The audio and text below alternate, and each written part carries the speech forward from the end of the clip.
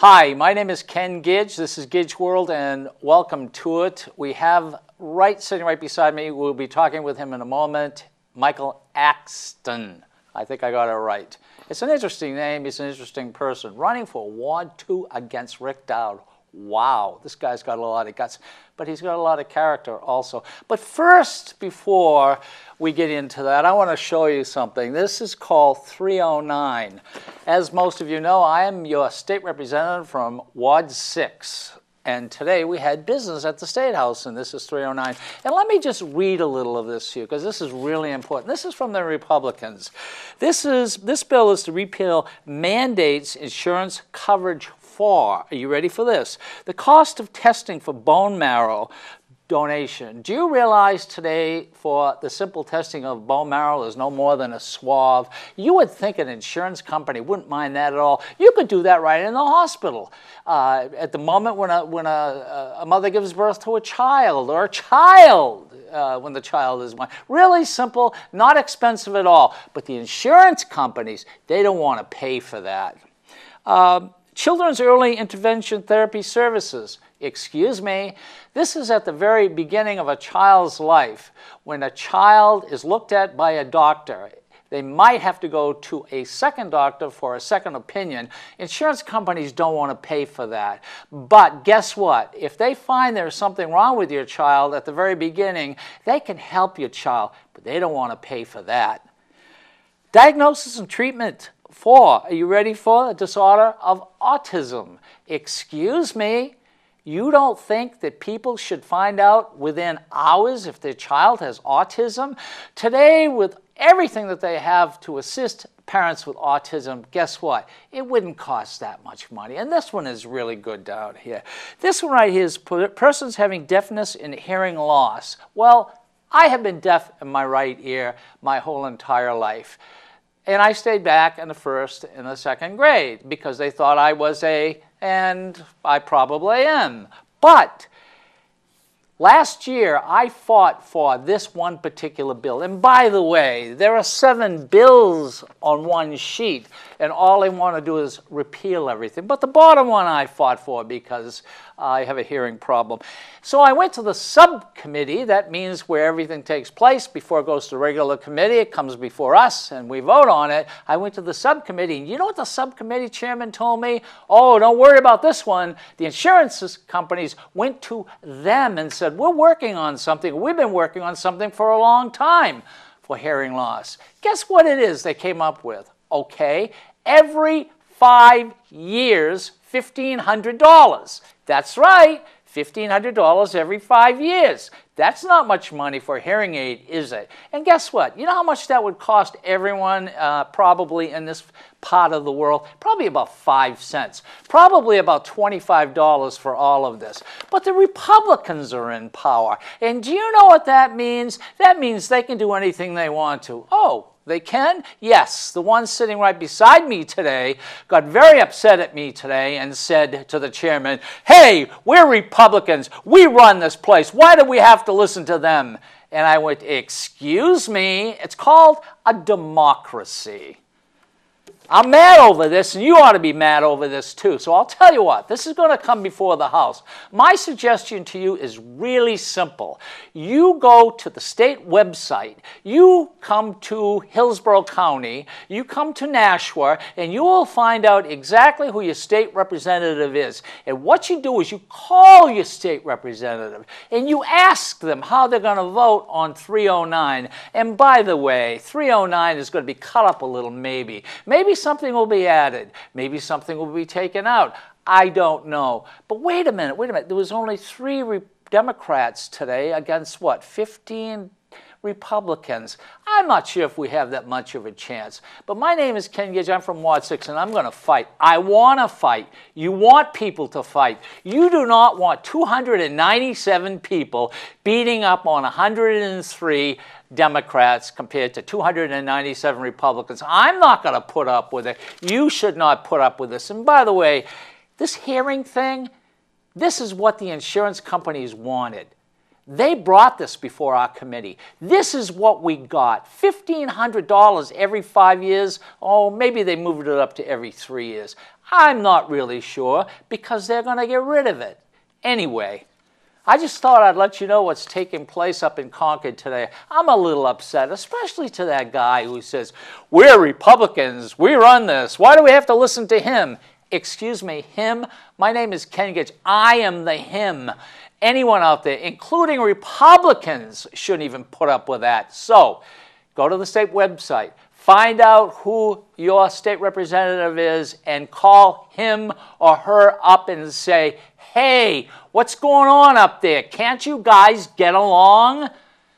My name is Ken Gidge. I'm going to take a short break, and we're going to come back with Mike Aksten. Is that correct? That's correct. I got it. After that, we'll be talking about all sorts of things, politics here in the city, see how he measures up to Rick Dowd.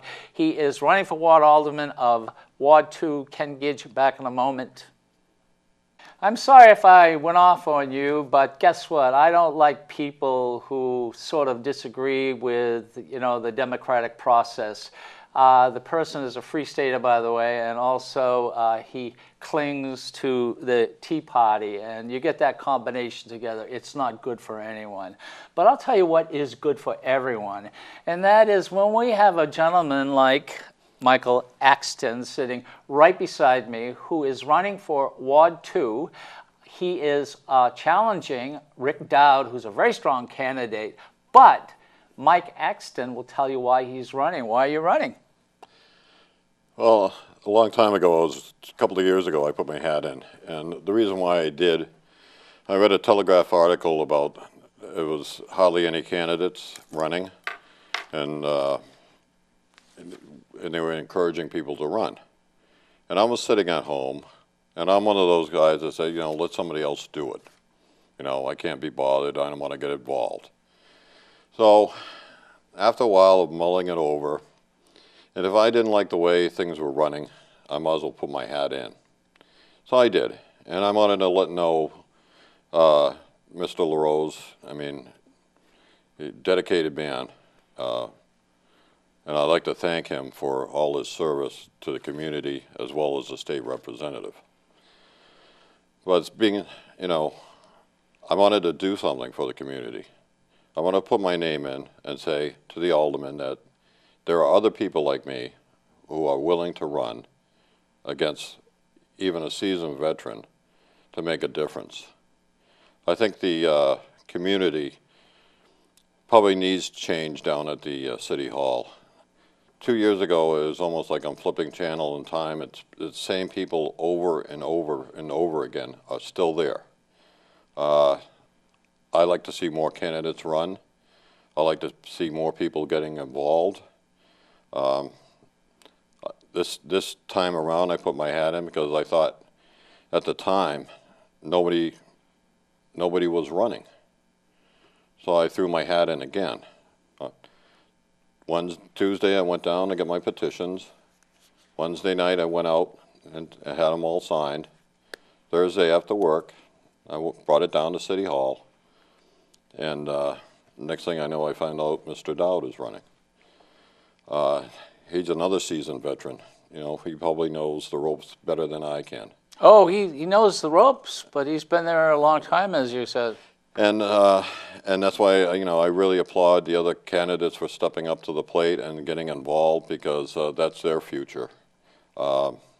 We need more people to run. We need more people to vote. We have a lot of issues coming up. We have a lot of problems in Nashua. People see and read, especially they see the potholes. They see the crumbling sidewalks. They read of rape, murder, brawls, and it's happening more and more each day. The Telegraph sent me a questionnaire. Is the 3% cut across the board, is it healthy or harmful? That's across the board for the city. For the city. For the city, the mayor. John Lee Loza, who's not opposed, by the way. Right, and you have to sit down and you get mixed signals, because on one breath you're saying, yes, it is, because of tough economic times. But on the other end, you're saying the next day they're spending $1 million to take down a boiler house. Well, that $1 million could help the school. I mean, even though they're fully funded. Priorities. Priorities. Number one, everybody out there wants quality education for their child. Second, the police department. They're overworked. That's overtime. It's budgeted. You know, if they needed more. More police officers? I'd say yeah. I strongly suggest we have more police. Are you saying that with the overtime, it'd be less expensive probably having more police? Well, you could run lean and mean and pay overtime, but you're running that policeman. You know, instead of 40 hours, you're running them 60 hours a week. Would it be better to hire more police officers? Would it be better to have another police office? There's one on Panther Drive. I heard at the courthouse on Walnut Street, the state is moving out. Wouldn't that be the perfect location for a second police station right in the heart of the problem? No, actually, it would be good for a rock and roll place called Barnaby's. No, I hear what you're saying. They also have one down. Why I said that is they also have a little substation down on Canal Street where I used to own a place called Barnaby's, and that's where we knew each other. We knew each other. So they've got a substation there. Yeah, it used to be a realtor. It's been everything, ice cream, and ice cream, hot dogs, and me. I used to have a place in there. Well, yeah, I'm just looking at the location. I mean, if the state is giving it to the city for free, and which they probably will, you're getting a free building. You could put police officers right where the brawl was, and it's central. It's in the heart of the city. They could respond either direction. It makes sense. If you're getting a free building, why not staff it?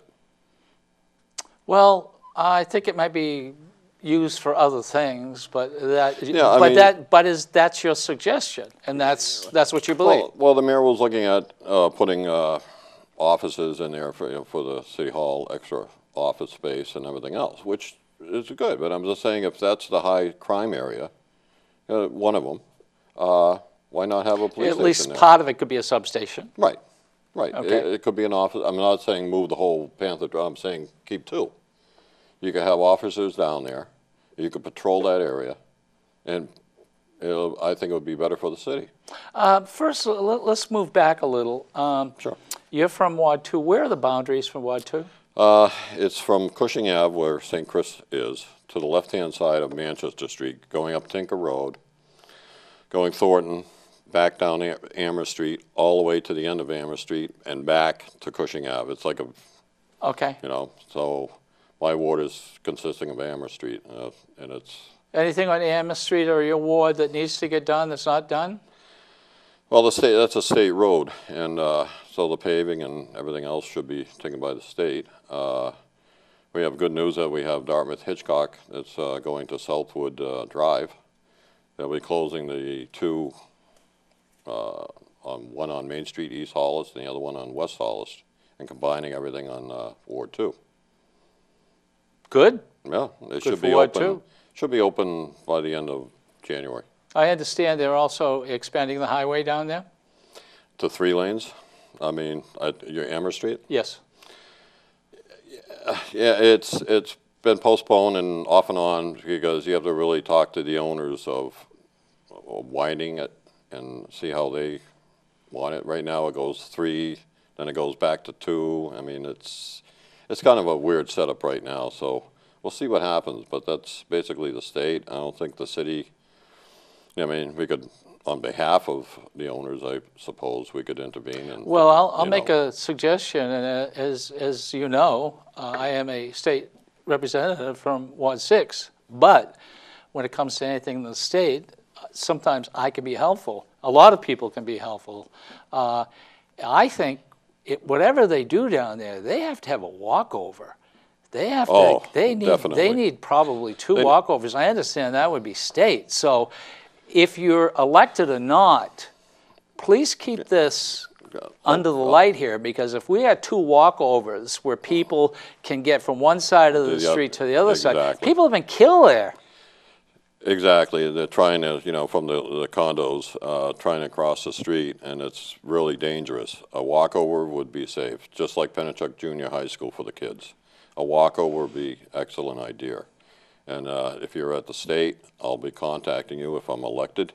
If not, maybe Mr. Dodd. Elected or not, I think anybody out there who travels Amherst Street and you know that or hear that it is going to be rebuilt, I suggest you contact your state representative or myself or all of us and say, hey, there have been people killed out there, so what we got is maybe a couple walkovers. That means they can walk up and over the highway instead of trying to cross it. Because guess what? That part of the world is getting fast. It is. I mean, the speed limit is 30 miles, but then it goes to 40. But it's no holds barred. I do 30 out of my driveway. I mean, if you talking about policemen, if you hired probably 2 policemen, I'm sure within 4 months' time that pays their salary, and the rest of the months are free. Yeah, yes. That's how bad it's getting. Yeah, that is pretty bad. All right, so that's your ward. So we know. I think that's coming up. Anything else in your ward that upsets you? Is there particular crimes, or are there particular parts of your ward that needs assistance? Well, there's crimes all over, and that's why I say it's probably a good idea to have a couple of police stations. Another one is fire. We have Amherst Street to protect us. There was a long time ago, I don't know, probably 8, 10 years, I can't remember, but they made it a park. It was next to the Votech. Yeah. I mean, we're financially healthy right now. For the most part. Well, next year, there's a big question mark for everybody. If there's a cut 3% across, if we're healthy or not, we don't think we are. I don't think it'll probably be built, but hopefully someday it will. Well, it would be a good location. I mean, right now, Merrimack helps us. Yeah, that's correct. Yeah. And we should really think before we build and say, well, we should have put the fireplace in. I mean, that fire station in.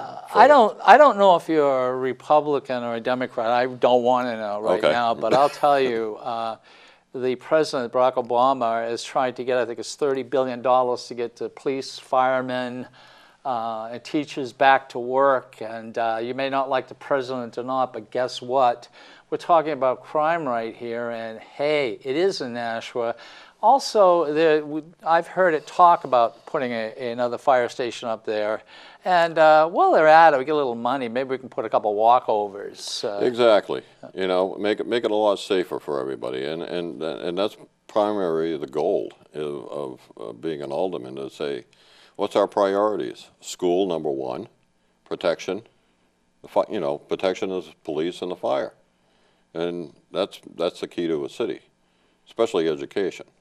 Well, I'm reading a book right now called Boomerang, and this has to do with the economy of the world. I think everybody should pick it up. It's called Boomerang, and it's quite fascinating what's going to be taking place in the next 6 months with other countries faltering. Here on Wall Street, as you know, there's a big hullabaloo. Right. And earlier on, I was talking about 309. This is insurance, okay? I'm in insurance and banking, commerce. And when I look at this and I see the insurance going up, et cetera, guess what? They play Wall Street the game, and their losses, we kind of pay for their losses. Yeah, we do.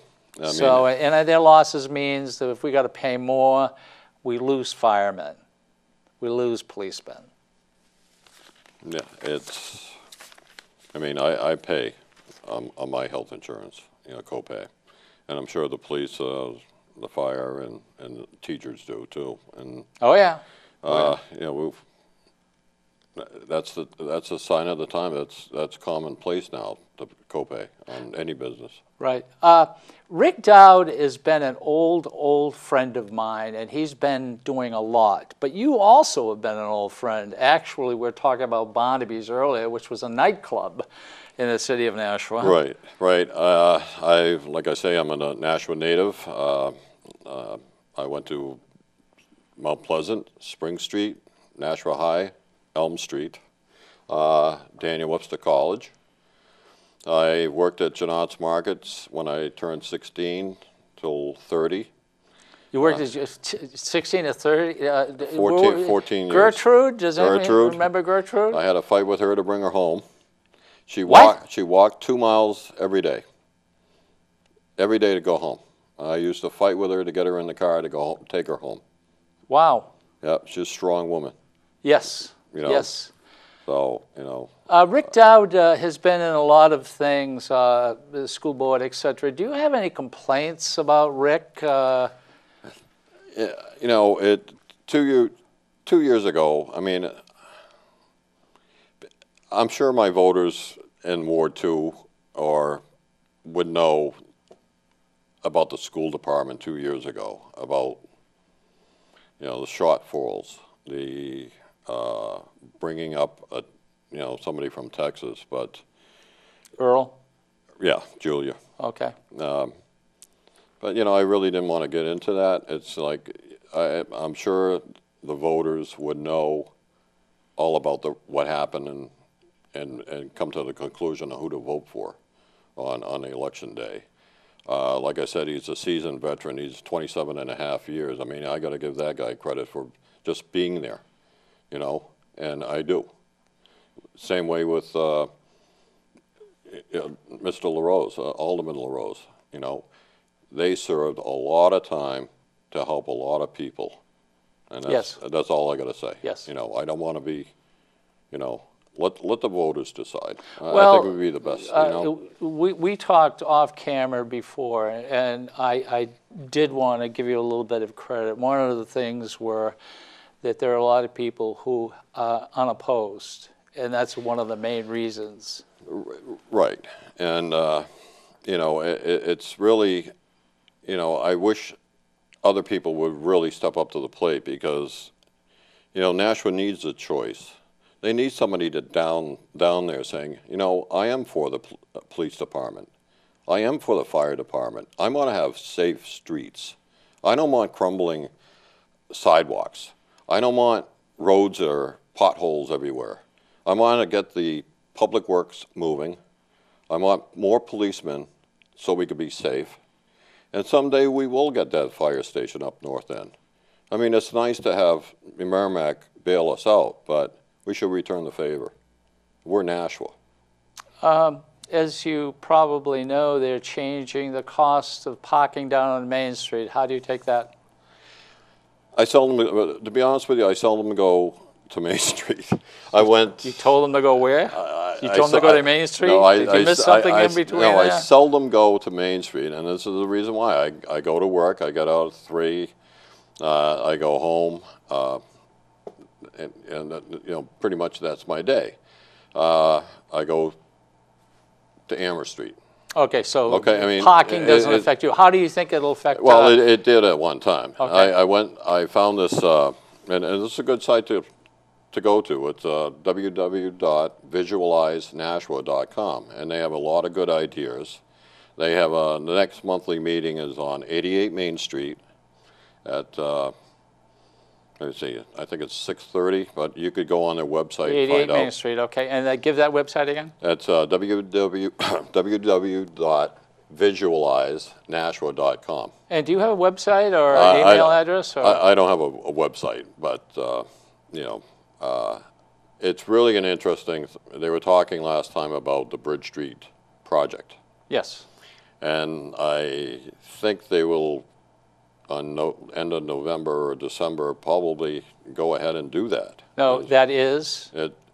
It's right, well, Canal Street, across the tracks, across that intersection is Bridge Street, heading towards Hudson Bridge. Everything to the left should be developed. The warehouses, I think they plan on keeping them, but they're going to put high-rises up there. Okay, are you talking about where John Mansfield? Right. Okay, that's a beautiful area. It is, and that's why they selected it. You know, when they were talking about building in Nashua, I didn't, you know, quite know where they were building, so I just wanted to go find out. and talking about parking on Main Street. Well, Main Street, you can't find a parking spot on the main drag. You know, maybe I was too early, too late, or whatever, but I couldn't find one. So I ended up parking in back of Nashua Trust Building. So I'm looking around, you know, I see meters, but everybody's there. So I see unmetered. I'm like, it looks like it belongs to somebody. So then I found a visitor's parking. So I parked there. You're a visitor.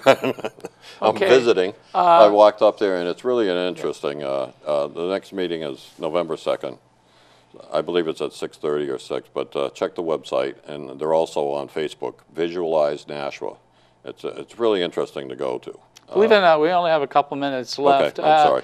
No. This is your time. You can say whatever you want. Pennachuck Waterworks, buy, not buy, upset? I work there. I'm no comment. You work there? I work there. Oh, I see. Want to talk about the Broad Street Parkway? Okay. Well, what do you think about the Broad Street Parkway? To me personally, I would have connected the two high schools and that would have been probably, you know, I'm not really sold on the Parkway until it's finished. I know we're going to do it, but, you know, I think connecting the two high schools would have been a lot better. I still think they can do that. But you mean yeah, right. Yeah, I think they could, but I think they could have did that first. They could have said, you know what, let's connect the high schools together.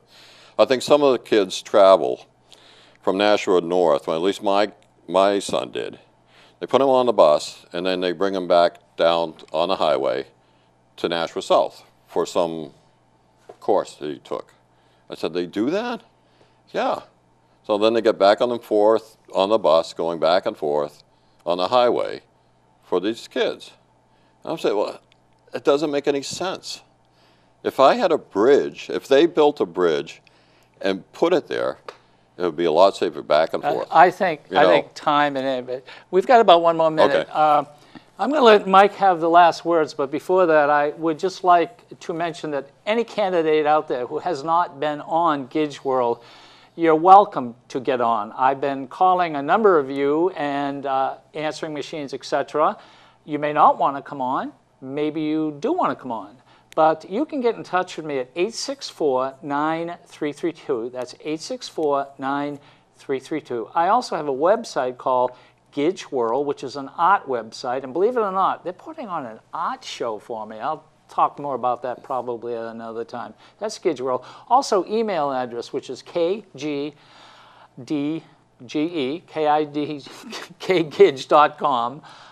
You also can get me there, leave a message there. Also, Facebook, befriend me. Let's be friends. Michael, you got the last couple of minutes. Anything you want to say?